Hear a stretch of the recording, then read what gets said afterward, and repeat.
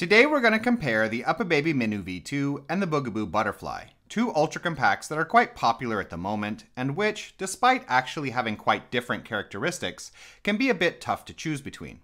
So let's jump straight into it then, looking at the advantages and disadvantages of each model in turn and focusing on their differences in terms of child comfort, ease of use, longevity, and driving characteristics, before ending with a discussion of under what conditions and uses one might make a better purchase over the other. And starting off with the Minu V2, the model clocks in at 7.6 kilos and folds down to 32 by 52 by 58 centimeters, with the bumper bar attached.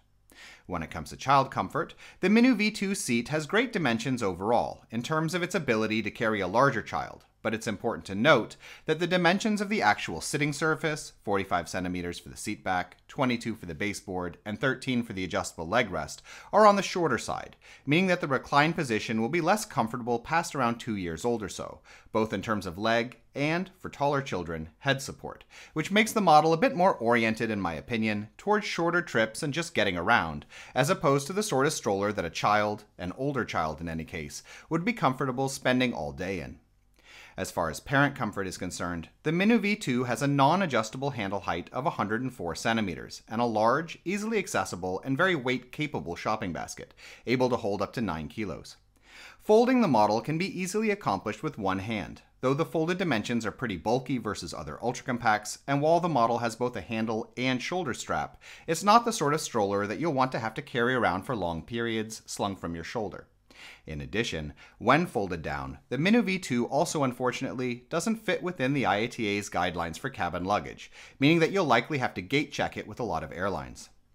Looking at longevity, the Minu V2 has a simply designed and sturdy folding system and a strong reinforced chassis structure that has proven itself, with the original Minu, to hold up very well without substantial loosening over time.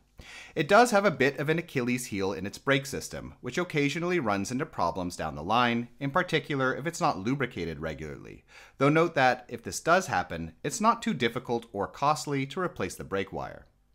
Lastly, when it comes to the model's driving characteristics, this is where the Minu V2 seriously excels, with that sturdy chassis supported atop well above average suspension for a model of this size, and a little larger than average rear wheels, and while the model is of course not made for any real off-roading, it can handle a degree of light rougher terrain, such as gravel, dirt roads, broken sidewalks, and so on, without either feeling too jittery, thanks to that shock absorption, as well as without risk of loosening up too much as a result of wear, if you need to traverse such conditions as an everyday thing.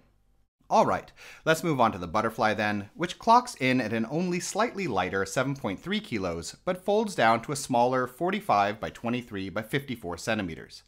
The total length of the Butterfly seat is almost identical to the Minu V2's, at 121 centimeters long, but the dimensions of the seat surface are much better, with the same width of 34 centimeters, but a significantly longer seat back of 56 centimeters, a deeper baseboard of 26 centimeters, and a longer adjustable leg rest of 19 centimeters, all giving the Butterfly a huge edge in terms of the length of time that the recline position will remain optimally comfortable.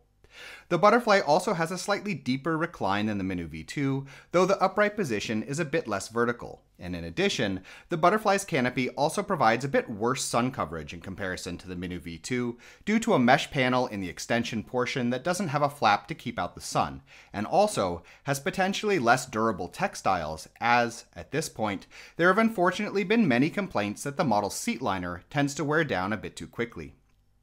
Looking at parent comfort, the Butterfly has a slightly lower handle height at 102 centimeters and a shopping basket that, while also quite strong, large, and accessible versus the wider market, is a smidge less weight capable than the Minu V2's, carrying 8 kilos.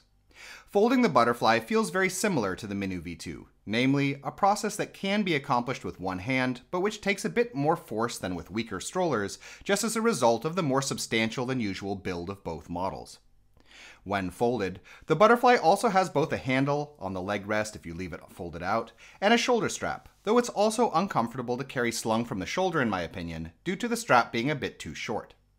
One serious advantage that the Butterfly does have over the Minu in terms of folding, however, is that its folded dimensions conform to IATA standards, making it more widely accepted as cabin luggage. Looking at longevity, the Butterfly has a similarly sturdy and reinforced chassis and a slight edge in terms of simplicity in that it doesn't have any mechanisms like the Minu's brake system that are as susceptible to wear.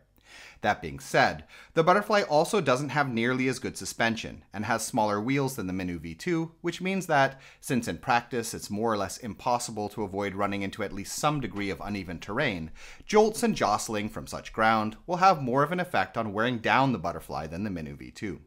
Which leads me into the Butterfly's driving characteristics, where the model feels quite sturdy to use, not loose or rickety, but where it's also one of those ultra compacts that struggles a bit more when strolling over even lighter cobblestones, broken sidewalks, or other bumpy terrain. So, which model should you get then? In my opinion, it's all down to the particulars of your intended use, so I'll break it down a bit. Both models are built very sturdily and are capable of holding up to all-day, everyday use without the risk of loosening up too much and becoming uncomfortably rickety. But the added terrain versatility with the Minu V2 does give it an edge if you live somewhere with rougher streets, or for travel, plan to go somewhere that's a bit bumpier. Some European or South American holiday destinations come to mind, though there are a lot of places like this. And the somewhat larger build and ability to use the model with the overnight approved Uppababy bassinet also makes the Minu V2 a bit more appealing if you're planning on using it as your main everyday stroller with a newborn. For all other uses, however, such as if you live somewhere a bit smoother, like a lot of American suburbia for example, or plan to travel to somewhere smoother, and/or if you have a somewhat larger kid already who often naps in their stroller and you need something that will be more comfortable for all-day excursions, basically for any situations where that slight added terrain versatility isn't a necessity, then I would probably go with the Butterfly for the better seat dimensions and its IATA-compatible fold.